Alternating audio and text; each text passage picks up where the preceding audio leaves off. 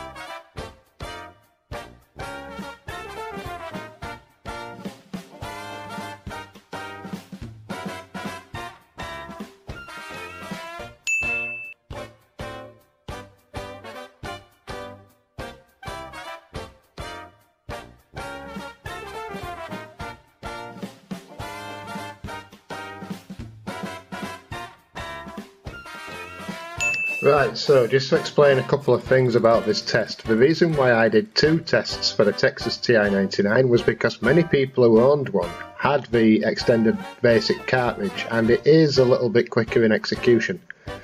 Also to note, the reason why the Texas TI-99 gets such bad execution speeds in BASIC is because on the TI, BASIC itself is written in a language they called GPL. Graphics programming language, rather than assembly language. So your program has to interpret from GPL to assembly and then from assembly to machine code. It's a very cack-handed way of doing it and it helps to ruin the machine in the end. Right, that's it. Thanks for watching, goodbye and take care till next time.